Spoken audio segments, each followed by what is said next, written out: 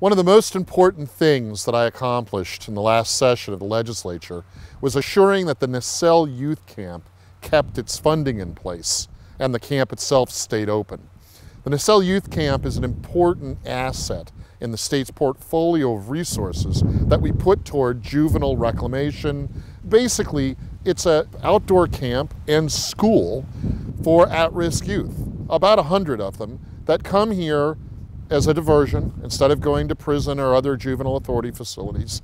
And they finish their high school work and they work outside doing public service, in some cases training to be firefighters with the Department of Natural Resources, and basically having an experience that's not quite as harsh as a boot camp situation, but similar in that it's a structured, disciplined lifestyle that helps some of these kids who aren't bad kids, they may have made one mistake or so, really turn their lives around. I recommend to anyone who can to come out and visit the camp. It is an amazing place that does great work.